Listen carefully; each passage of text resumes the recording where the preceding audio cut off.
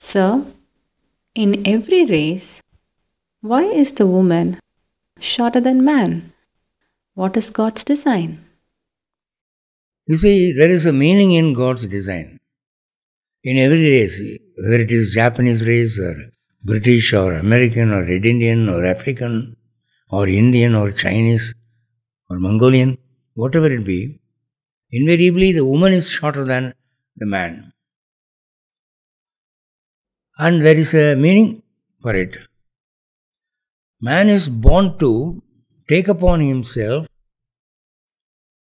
physical risks to earn money and to save the family.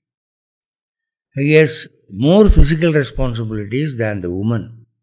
He goes out of the house, he faces the challenges of life, he is forced, he is compelled to take upon himself physical challenges like cart pulling or carrying a heavy rice bag or climbing up a tall building, painting, all sorts of physical risks. He takes up, he doesn't hesitate to do it. So physically he has to be more fit. So he is tall. Whereas take up the case of a woman, she is more fit for making up a home.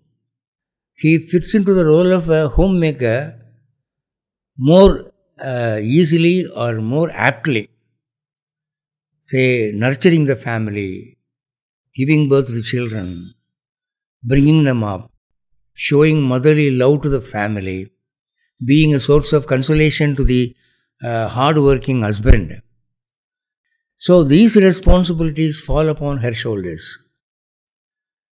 And that is perhaps the reason why man is taller than a woman. Further, in physical union also, this height difference is very correct, and our